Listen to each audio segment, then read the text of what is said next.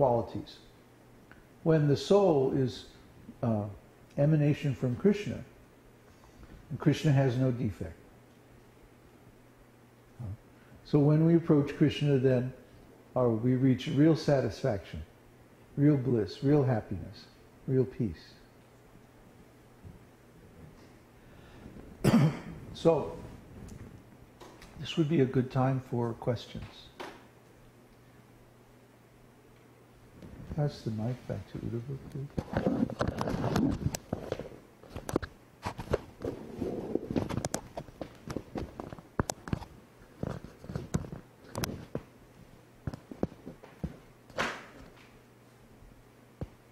I have a question about Krishna's flute. Uh-huh. Hey, Krishna? Okay. At what age did Krishna start playing the flute? Oh boy. And who gave the flute, or how was it? Well, in Vrindavan, the cowherd boys all played flute. That's the culture there. And they use the flute actually as like a signaling device. When you're out in the forest, there's a special little flute called murli. Murli. And this flute is used for like signaling the cows and the other cowherd boys, you know, how you're going to herd the cows, or where you're going to, I mean, they have all kinds of codes that they use, you know, like that. So, although it's not mentioned as far as I know in any scripture, who gave Krishna his flute, you know, that's like, you know, who gave the cow his moo? I mean, Krishna and his flute are like, you know, they go together. They're part of each other. So probably, you know, at a very young age, he began playing flute. You know, just a baby. But there's no mention in the scriptures of when. You know, when did Krishna start playing the flute? Well, when did the sky become blue? You know.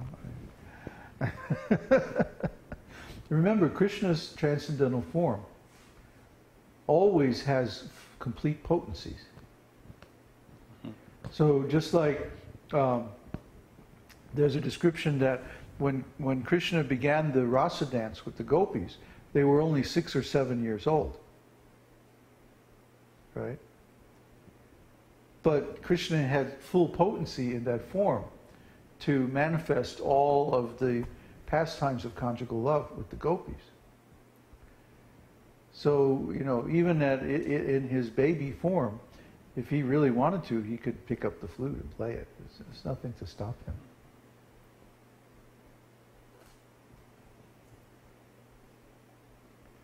Any other questions? Question from Santiago devotees. Please accept my humble obeisances, Babaji. Mm-hmm. What does it mean that Gargama is said to be inconceivable to human beings? What does it mean? It means that you can't understand it.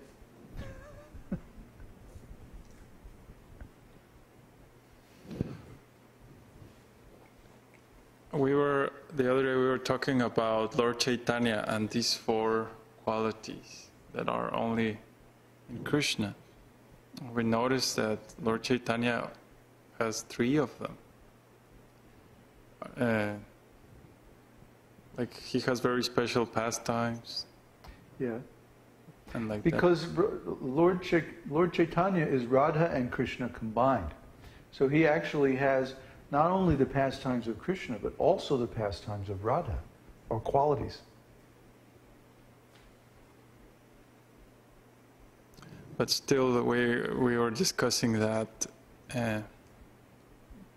even for Lord Chaitanya, Krishna is higher, or the center of all the activities, because everything that Lord Chaitanya does is for Krishna. Mm-hmm. So in this way, there was this discussion about who's the supreme, and like that. So we concluded.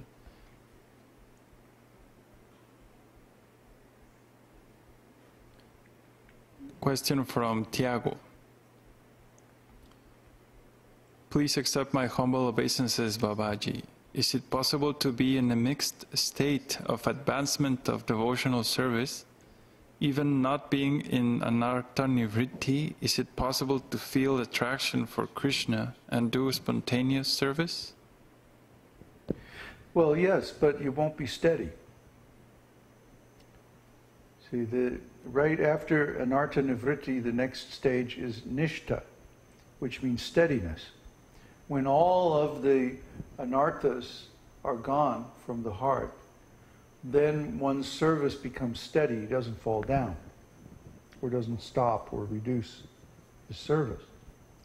Until that time, there are going to be moments when you feel wonderful, spontaneous attraction to Krishna, and then there are going to be other moments when you become discouraged and fall down because of different anarthas. So, anartha nivritti means that the stage of raganuga, or spontaneous devotional service, has begun and it doesn't have to stop. Because devotional service is eternal. Until we attain steadiness, if we're sometimes engaged in devotional service and sometimes not, if we're sometimes thinking of Krishna with love and sometimes not, if we keep having to go back to the stage of regulated devotional service because we can't maintain spontaneous love, that means we have not yet attained anartha nivritti. Of course, you're going to have good days and bad days, like anybody.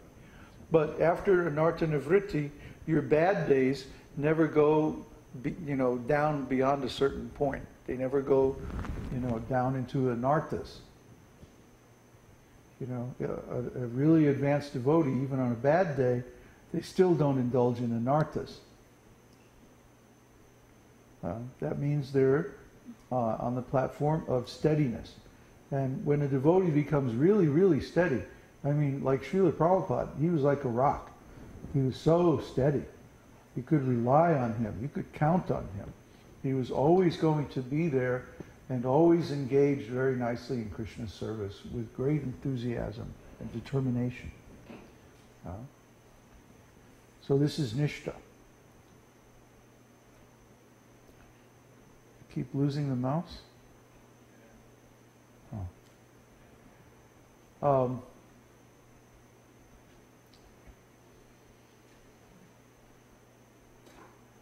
We have to look deep into our hearts and see what is really our desire. Do we really want to serve Krishna, or are we trying to use devotional service to please ourselves? See? In the beginning, it's like we're trying to solve our own problems by engaging in devotional service. This is the neophyte stage. But as we become more advanced in devotional service, then we start to become more oriented towards pleasing Krishna than pleasing ourselves. One reason is that we discover that when we please Krishna, Krishna automatically pleases us, and so we don't have to endeavor separately for our own pleasure. And another is that the taste, we start to acquire a taste for purity. And this taste is so nice that it gives a certain kind of pleasure all by itself. Like Srila Prabhupada always used to say, purity is its own reward. In other words, there's a kind of taste that we get from purity that makes it unnecessary to indulge in other kinds of enjoyment. Because the purity itself is its own reward.